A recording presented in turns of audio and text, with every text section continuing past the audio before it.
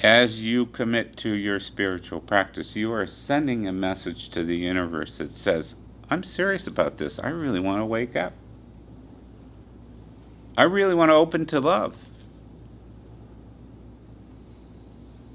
And therefore, the universe says, let's support this person. This person is sincere. Let's support this person.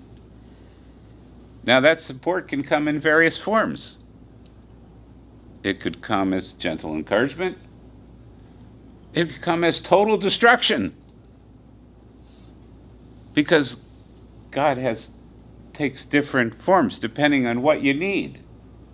So it might be the comforter who comes, or it might be this destroyer who comes.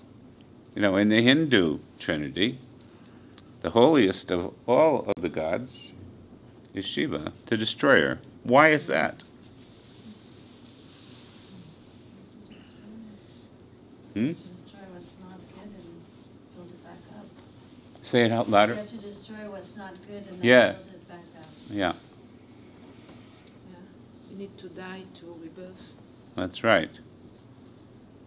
That process of dying and letting go of what we no longer need for our growth, what would hold us back if we were to hold on to it. And, you know, being human, we tend to try to hold on to our securities even when we don't need them anymore. And so sometimes God comes to us and says, no choice, let it go.